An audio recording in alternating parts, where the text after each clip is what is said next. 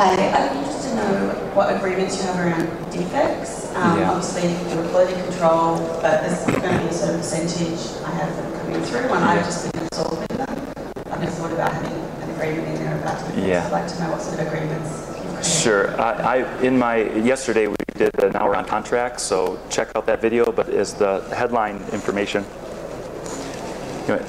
I explained yesterday that in 17 years of buying from China, I've had a lot of defects, I have a lot of missed lead times, but never once did a supplier say, let me replace those for free. Let me FedEx you the replacement parts. Never once, until I put it into my contracts that here is the agreed standard. If you miss the lead time or the product is delivered non-conforming, what happens? They need to replace the parts at their expense. Then the suppliers started to adhere to it. But if you don't spell it out and agree in advance under signature, good luck trying to negotiate after the fact.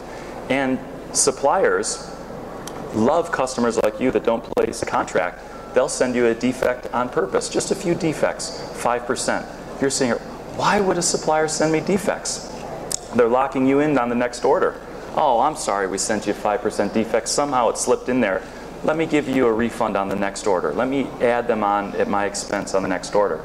Now they've locked you in on the next order.